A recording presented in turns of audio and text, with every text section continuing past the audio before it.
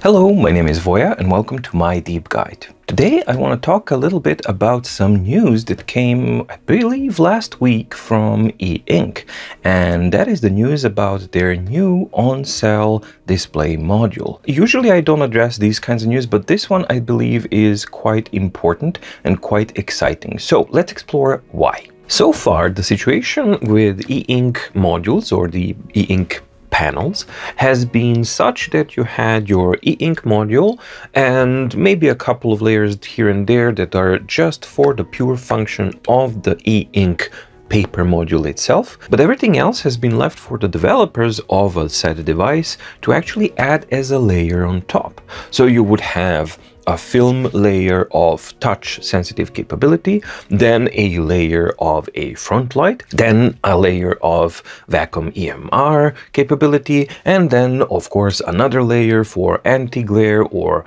rough surface, papery type of surface, etc, etc. Now all of these layers, so more capabilities you want, more layers you have on top of your e-ink panel.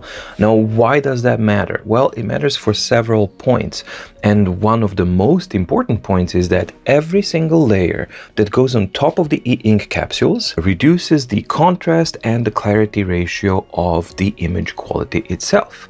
And this is something that is extremely prevalent on the latest Kaleido Plus devices. It doesn't matter which one it is, everybody knows that they are much darker, and that's one of the major drawbacks of that current technology. Now this is where the new e-ink on-cell touch-sensitive ePaper module comes into play. So what is the new thing that it offers? Well, it integrates two of the key fundamental things into the ePaper module itself. So you get the touch-sensitive layer and the front light on top of it as part of the whole package. So what does this mean for the end user and the future products? Well, it means this. The companies producing the devices, if they opt to use this on-cell touch ePaper module, they will have a lower bill of materials, which means that we as end consumers will get a lower price tag on new devices. And that's a really good thing and a really important point, but that's not the most important point. Because everything is built into that one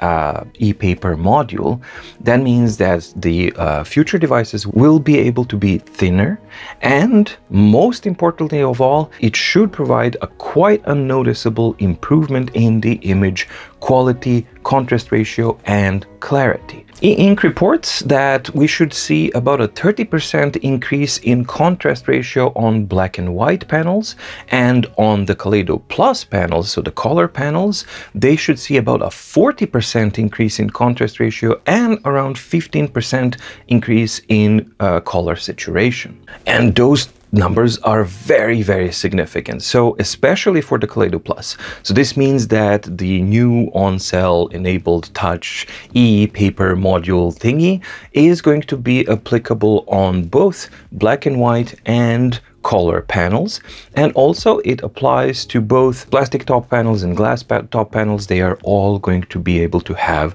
this on-cell touch enabled technology delivered. So this is a really important development. I'm quite happy to hear news like this, because news like this can provide a significant bump in the quality and usability of what is still a very niche kind of a side of technology. I think that it's definitely getting there, and the rising popularity of e-ink devices definitely reflects at the pace at which the e-ink technology and the e-ink world develops. So while it may be confusing currently, and we have like a huge number of models annually coming out from so many different companies, so yes, for a buyer it is quite a bit of a work to do to research and to find which is the best devices for your needs, etc, etc. But because you guys are buying these things, and channels like my own and Morning Coach and Goody Reader and everybody else,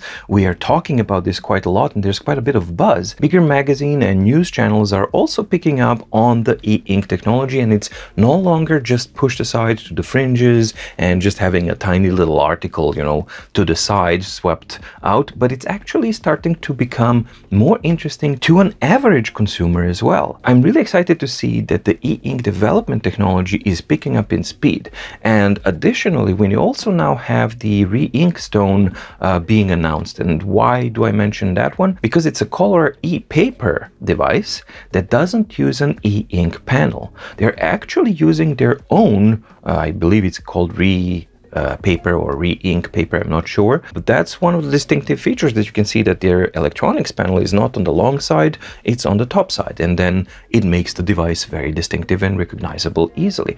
So it's going to be very interesting to see what happens to a marketplace that we've talked about for such a long time, that we're calling it e-ink tablets or e-ink devices.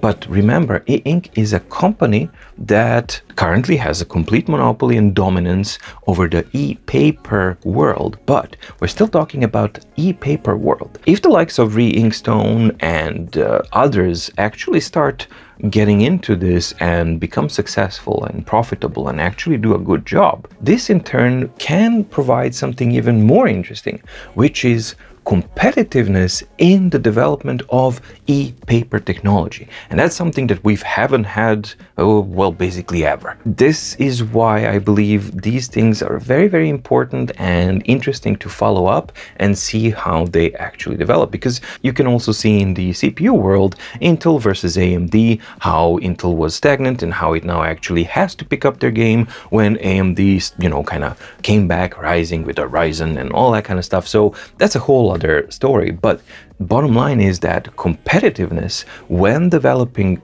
core technology is always an extremely good thing for the end user and in turn for the technology itself. But let's rewind a little. The new e-ink on touch enabled e-paper panel is a very, very important development, and I'm really looking forward to seeing what happens and what kind of devices we will see coming from this. One important note, the stylus input layer is not built in, but I've read on Gizmodo that they reached out to e-ink and they heard back from them that this is something that is possible, but it's not currently part of this technology. So while we still don't have it now, that's an indication that should the need arise and should the demand arise for more e-note taking devices, so talk about niche within a niche, but then we might actually in the end have a new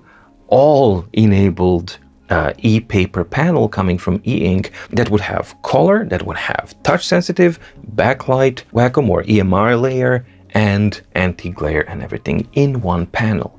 So not only will the devices then be considerably cheaper, but they should also be thinner. And something that I really care about is then you would have that distance from the pen tip to the pen screen much lower than we have now, because yeah, all the layers will be built in. Additional thicknesses would be actually put down to a bare minimum. All in all, this was an interesting bit of news and an interesting bit of development in a technology that I am quite interested. Way too many interested in words. I hope that you found it interesting. So I wanted to share that with you. I hope you liked the video. If you did, please like and subscribe and consider dinging the notification bell to get notified when new videos on My Deep Guide are coming out. Also, remember to check out in the description below the fully interactive organizer that I made that's called My Daily Organizer. It's made for the Supernote books and Remarkable devices primarily. Those are the supported ones. So check out the videos below. The playlist has really interesting videos and really informative videos that will answer most of your questions and will provide you with a clearer idea whether this product is for you or not. Thank you so much for watching. Stay safe, stay healthy, and see you in the next video. Bye!